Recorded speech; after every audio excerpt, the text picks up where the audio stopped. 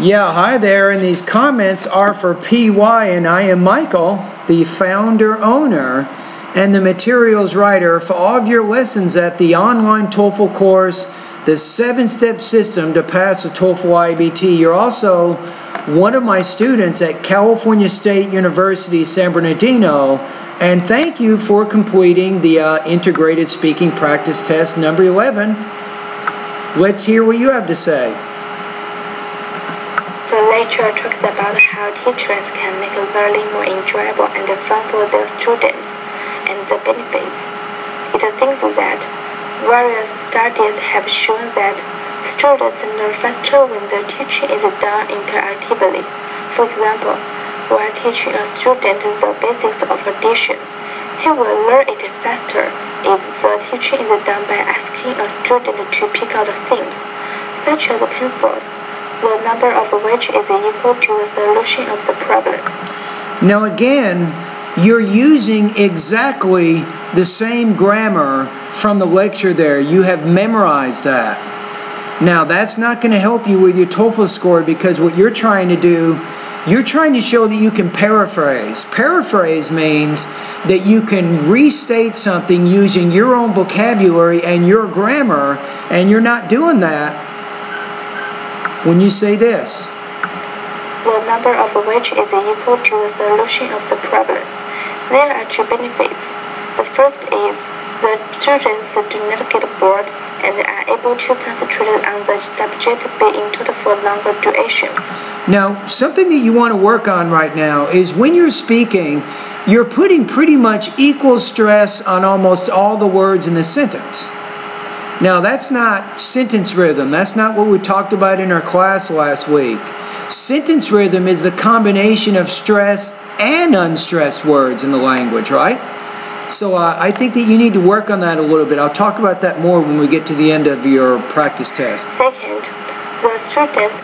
Now, one thing that you did, though, you said there's kind of two methods or two benefits. You said first and second. That was good. That was effective how you did that, because then it makes it easier for the audience to understand what you're saying. Be confident with their teacher, and do not consider their teacher as someone who is there just to give them work. This helps them to listen more effectively to what the teacher is saying, the same way they would listen to their friends. Okay, so you're pretty good right now at memorizing. You're good at memorizing what you listen to, but you're not so good at restating it using your own vocabulary and your own grammar. So you want to be more comfortable being able to paraphrase and summarize other people's ideas. So you probably, in order to do better with that, you have to improve your vocabulary and your grammar. So maybe your vocabulary and grammar limitations, they might be preventing you from being able to accurately and effectively paraphrase other people's ideas. So what do? Well, here's what you do. Go through my vocabulary lesson number 3. That's a great start. That'll introduce you to about 200 pretty basic words that we use when we speak and when we write. Learn those words. That's very, very important. Now, once you do that, you can also do some practice at the grammar lesson number 7, and you can learn a little bit more about sentence structure. You can get used to different kinds of sentence structures that we can use, and so on. Now, the other thing I wanted to mention is to help you with your pronunciation. I'm going to be honest with you, you got some work ahead of you. You cannot solve these problems easily, but you can solve them. That's the key. It is possible. Now, if you keep watching a lot of movies, I know you're doing that. Make sure you read newspapers on a regular basis. That's going to give you some good exposure to vocabulary and grammar. Watching movies is good for your pronunciation, right?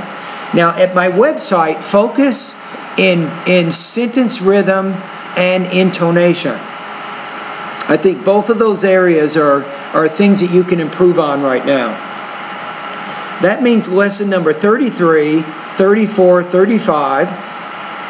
Also lesson 36, 37, 38, 39, and 40.